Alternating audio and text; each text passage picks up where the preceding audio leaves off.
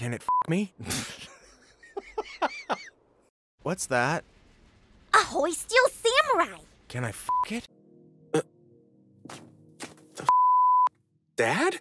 Excuse me, what the f are you looking at? Yes, dearie. And aren't you just the sweetest for asking about me? Listen, bitch, this is my case, my witness. Shut up, old man. Beard and stupid farts. There's a darkness underneath. Complex and bitter, but still tasty. Could you please stop describing your testicles? But I know you can do this. And then later we can maybe hang out a little bit. Maybe date or something. That's right. He and I used to do some pretty gay stuff. He's a prosecutor. I've been doing some thinking too. About what? Penises, mostly. There is only one thing on my menu. Dick. Gumshoe.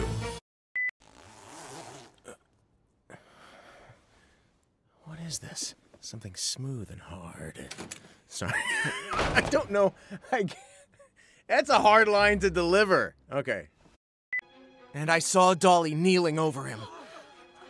She was sucking his dick. Help me, Nick. Oh, I'll help you, baby. It's not my fault. It couldn't be. I didn't kill this guy!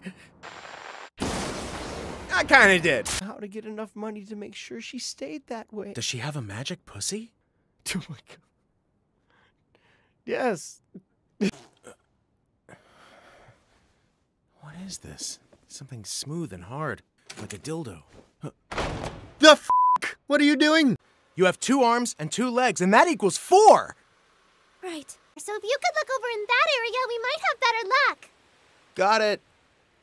There's a Snickers bar in the water over here. That morning, Doug had asked me to meet him behind the pharmacology department at 2:45 p.m.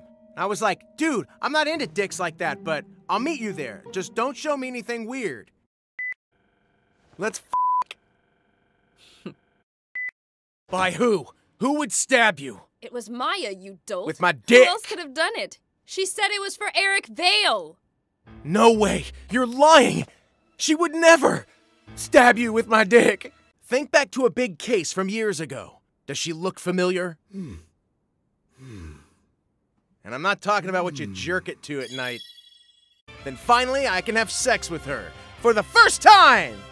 Next episode, bridge to my sex in her. I'm gonna stick it in! Afraid that I don't actually understand all of the words that are coming out of my mouth. In the end, these struggles only brought us closer, and I couldn't wait to get away from them because they're the most irritating f***heads I've ever known. Goodbye, Cleveland. Since we're here, let's ask the Lord and Savior Jesus Christ for help. Would you please help us, Jesus Christ?